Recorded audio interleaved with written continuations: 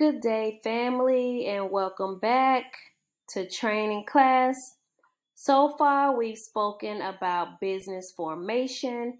You've learned about truck freight types and what it takes to get your business going, including a website. Now let's talk about a freight broker's must-haves and what you need to do to obtain your license, because we can't book freight without a license. Let's talk about surety bonds. All freight brokers are required to have a $75,000 surety bond. The amount that you pay for this bond depends solely on your credit score.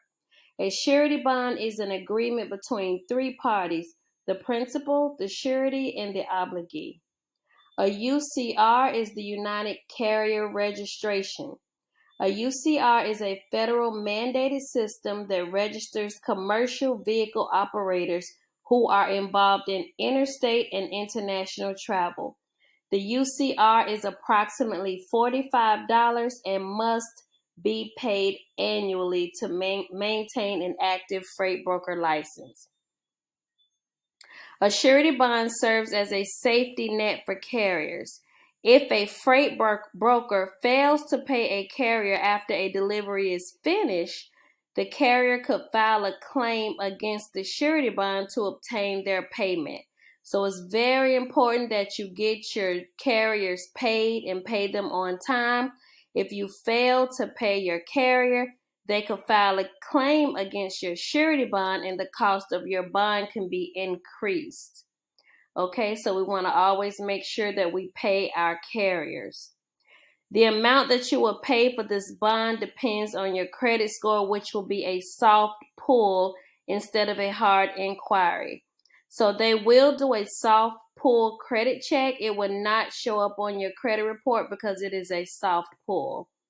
Usually, this bond is in the range of $600 to $3,500. If your credit score is in the 500s, work on improving your credit score before obtaining this bond.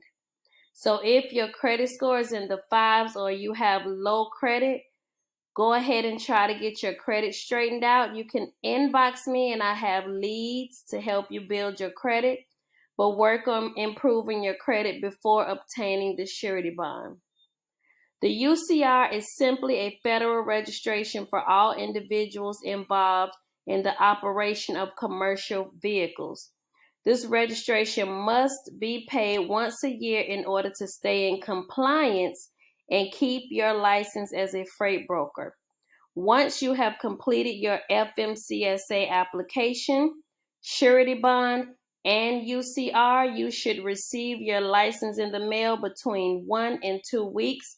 Your license generally will come within 1 week or less, sometimes less. Once you receive this license, you may begin to book freight immediately. The license will likely come in an envelope from the FMCSA.